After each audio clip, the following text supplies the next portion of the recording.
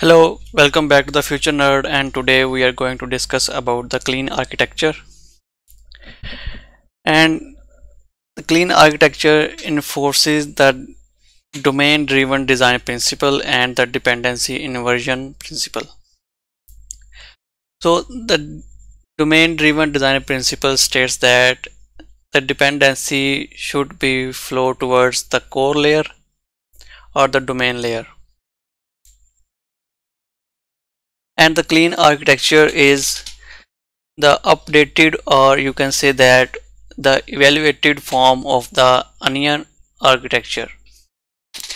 Let's see what it looks like. And in this diagram you can see that we have an application core, user interface and infrastructure. And the application core, it has the domain services and interfaces entities. So everything that is most important are business domain related. These things would be in the application core, or you can say that the application core is the combination of domain layer or core layer and the application layer.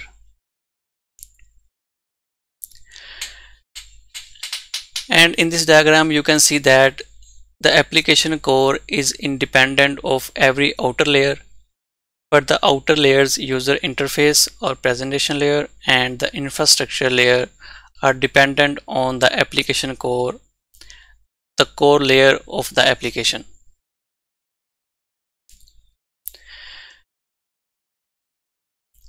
And let's see in the horizontal diagram, you would understand it better. And in this diagram you can see that application core is independent of every outer layer, and the infrastructure layer is dependent on the application core, and the presentation or user interface layer is dependent on the application core directly, and the test layer is only dependent on the application core. The user interface and the infrastructure layer are also independent of each other, but in some cases they can depend on each other as well. Let's see what would be in our the layers that we have discussed.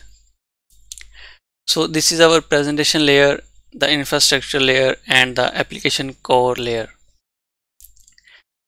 In the application core layer, like I said, everything that is business domain related, these things would be in the application core, like the domain entities, the aggregate routes, specification, the interfaces that would be implemented by the infrastructure layer, and the infrastructure layer would be implementing the abstraction defined in the application core. We would define the abstraction or interfaces in our application core layer. These interfaces and abstraction would be implemented by the infrastructure layer. And the infrastructure layer would have all of the third parties integration, whether it is SMS service, email service, or a database connection, like whether it is a SQL, MongoDB, or any document DB or NoSQL database.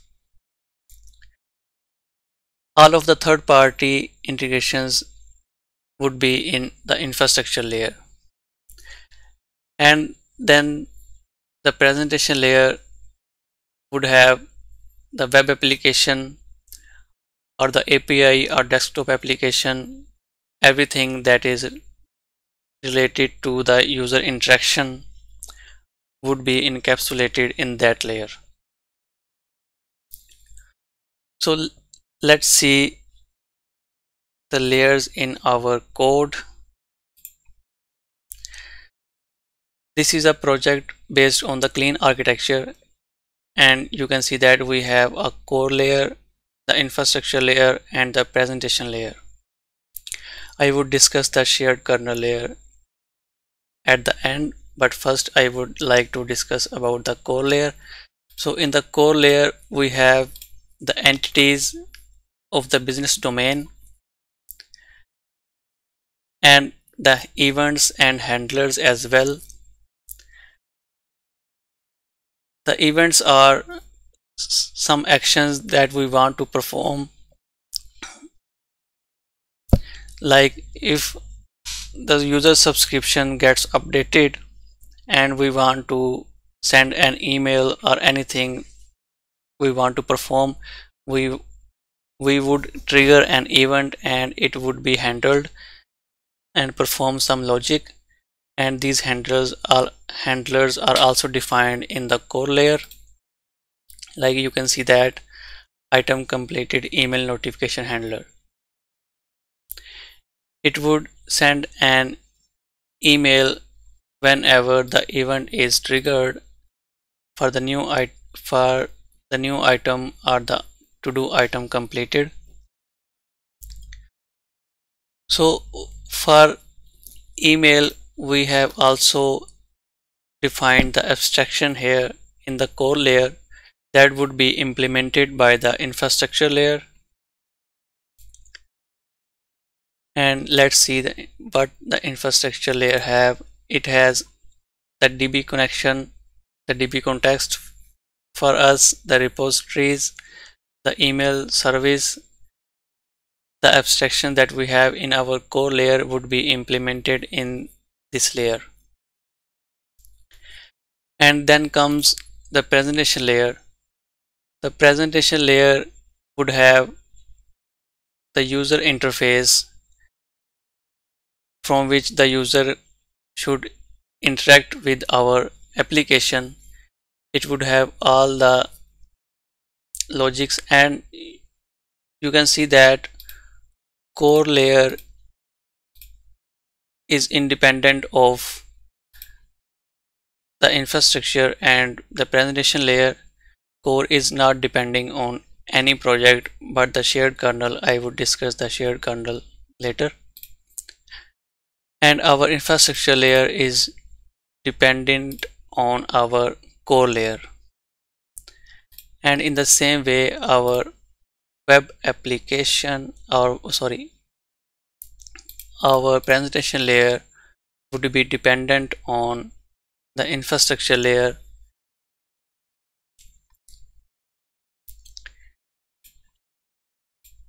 And now you can see that we have our core layer, the infrastructure layer, the shared kernel, and the web or the presentation layer. And in our shared kernel we are defining the shareable code that would be used in our whole application. So in our shared kernel we have the base domain event, the base entity, the value objects, and anything that we want to share in our all the layers of our application. We would define them here in the shared kernel. You can say that it is a common layer that would be used in our all the layers. So that's it. I hope you enjoyed this video and you get some knowledge from here. If you like it, please share and subscribe my YouTube channel.